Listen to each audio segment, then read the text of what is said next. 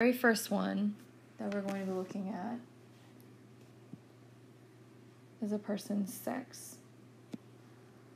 Now, biologically speaking, there are only two sexes. Okay, biologically speaking. So, when we're looking at determining whether or not they are male or female, okay, you're going to look at two things. You're going to look at the skull, and you're going to look at the pelvis. Now, you should have already done the labeling activity and taken the check on that. Otherwise, you wouldn't be able to open up this. So, when I talk about these things, you should be familiar about what I'm saying. So, looking at these characteristics, okay,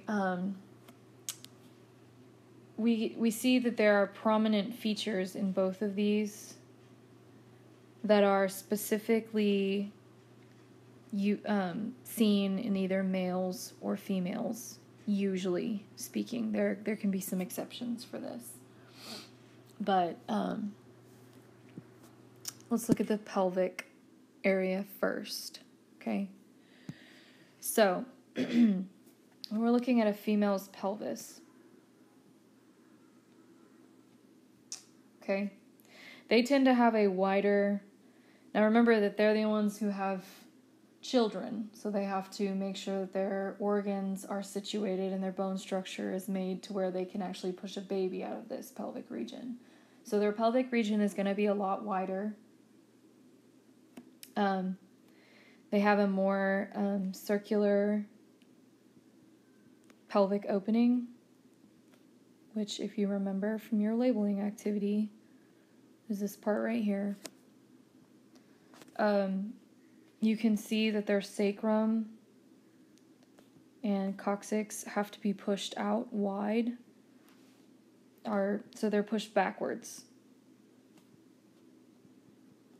So if we're looking at, and here's their sacrum and their coccyx. Okay, a male's can sit, here's her leg. Okay, a male's sacrum and coccyx can sit further in this way into the pelvic opening here because I don't have to worry about holding a baby right there. But females naturally are going to have a coccyx and a pelvic region that pushes outward. And what this does is it puts a lot of pressure on their back, which is why a lot of women have back problems, especially when they are pregnant. And this creates a very circular looking hole here. So this isn't very prominent because it's pushed backwards, so you can't really see it when you look through the hole. Whereas a male's sacrum and coccyx are going to be pushed forward, and so it creates this kind of heart-shaped pelvic opening, which is what I'm going to be talking about in a second. So that's what I'm talking about. Anywho's, so So this is to make room for the birthing canal.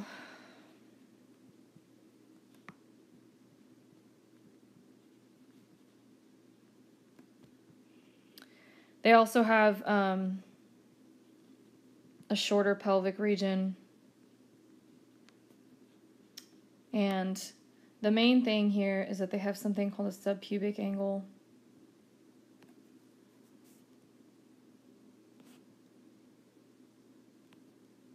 That is greater than 90 degrees. And so what that means, okay, the pubic arch right here is that triangular shaped thing. And because a female's pelvic, you can see here their actual pelvic region is like butterfly shaped here. All right, on both of them. But a female's, because she has to have a wider opening, her pelvic region will sit closer in, which causes the pubic arch, okay, right here, to be very wide, okay? So this is what they call the subpubic angle right here, down on this one right here.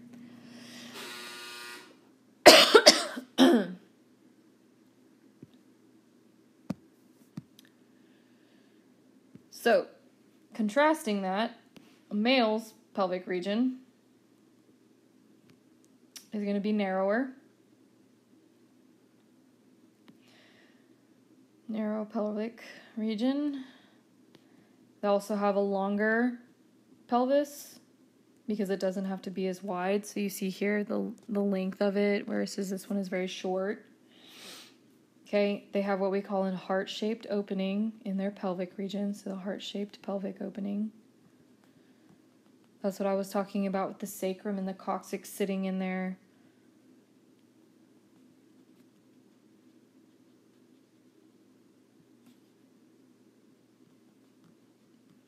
So it occupies a lot of the space in that pelvic opening, and then their subpubic angle, because their hips are narrower, is less than 90 degrees. So remember I said that this is what we're talking about, the subpubic angle. I'm sorry, with the pelvic opening. And then this is what we're talking about, the subpubic angle. So it's important for you to be able to recognize these and be able to know what I'm talking about when I say subpubic angle, when I say pubic symphysis. All right, so because females, their body has to become very elastic. During the birthing process, their pelvic region actually separates, okay? So we talked about this in the labeling activity. That is your pubic symphysis. It's a piece of cartilage that keeps the bottom half of your pelvic together. During pregnancy, women will emit this hormone called elastin. It makes all of their cartilage very elastic, so it makes them very nimble and limber. And during the birthing process, this actually breaks and it widens, so it pushes both of these outward to make more room. And then once the baby is out, it'll come back together and it'll reseal itself. So females who have had children, you can actually tell because they will have scarring around this region here. They'll also have scarring around their pubic symphysis. And because the baby occupies this space, you will see scratches and scrapes along this area from the birthing process. So it's easy for a forensic anthropologist to tell if a female has given birth already.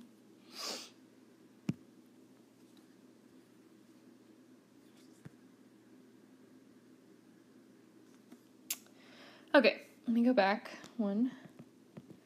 Take a look at these skulls here. Okay, so the next part we're going to talk about is the skulls. Okay, now you may think it is pretty easy to tell. Okay, females tend to have a smaller skull. It has less pronounced areas. So when I say less pronounced brow ridge, talking about this right here. So you can see in this picture that the female does not have a lot of bone projecting right here versus the male that does. Okay, that has to do with and all of these features have to do with the fact that females produce more estrogen than they do testosterone, and males produce more testosterone than they do estrogen. They both produce both, but estrogen is higher in females and testosterone is higher than males. So that is these are both secondary sex characteristics that happen after puberty is finished. So during puberty, this is what we're talking about. We're not just talking about external ones like boobs or getting a fuller butt or filling out muscular. We're also talking about the bone structure is going to change a lot. So a female's you can tell just by looking at a 10-year-old girl that she has the body of a 10-year-old boy. It's narrow and everything, skinny. But then as she gets older, you'll see that your body's going to change. And I know that women hate it, but, your hips are going to get wider. You're going to start holding a lot more fat than you used to. And those are just characteristics of having higher estrogen levels. So get over it. Anyways, so they're going to have a less pronounced brow ridge and a less smaller brow ridge and mastoid process. It's that bone on the side of your jaw. Okay. And they're going to have a more rounded jawline. Okay, and then males tend to have exactly the opposite. So a male is usually larger in the skull itself, more pronounced brow ridge, mastoid process,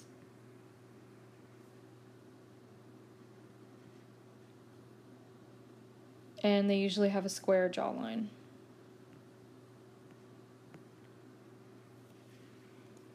So I will show you what I mean by like triangular versus squared jawline in just a second.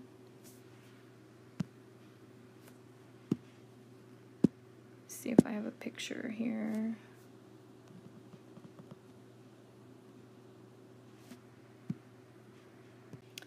Okay, so let me show you what I mean by several of these things. So they're going to have so this is a male and this is a female.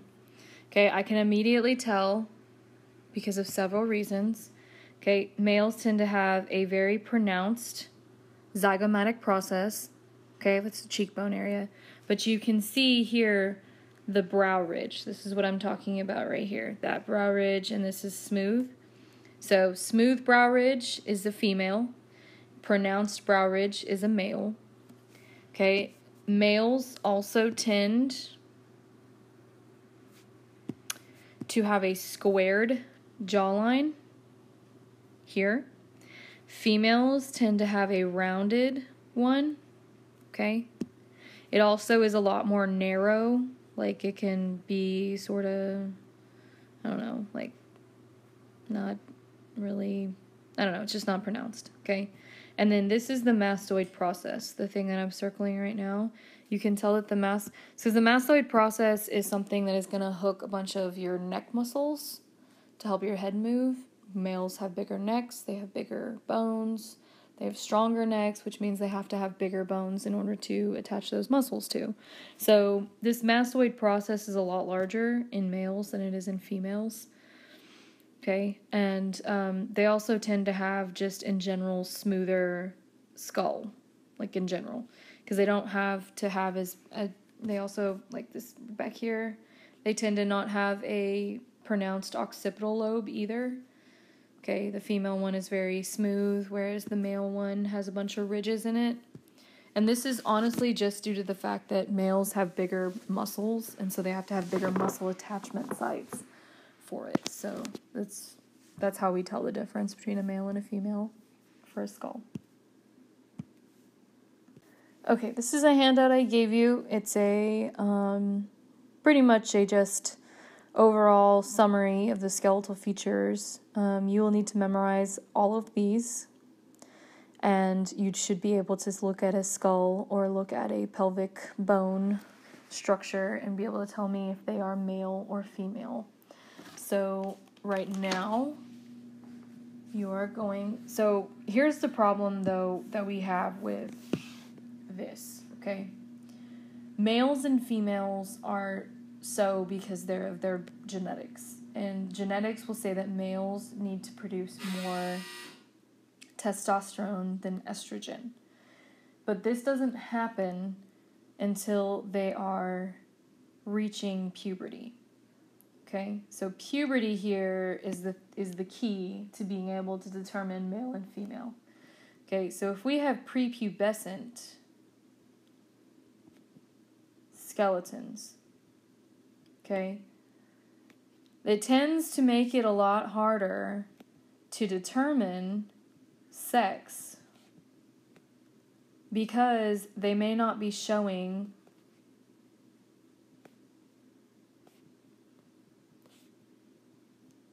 those secondary sex characteristics that, men and women show after they hit puberty. So, this becomes harder, all right, for whatever reason. It could be that there's other things that could make this hard too, but essentially it's either a lack of secondary sex characteristics. Another one that could throw you for a loop is if somebody has been on steroids. okay? Especially if they were starting young, okay? If they are just not making enough estrogen or testosterone, so they still look sort of male and sort of female, but they're not showing the sex characteristics, that could be hard too. Okay, and so like I said, another thing that's unrelated to all of this, but you have to remember, is that females who have given birth will have scarring on their pelvic bone.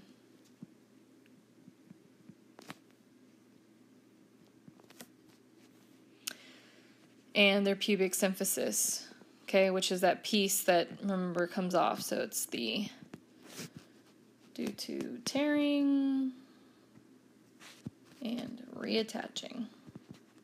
Yay for childbirth.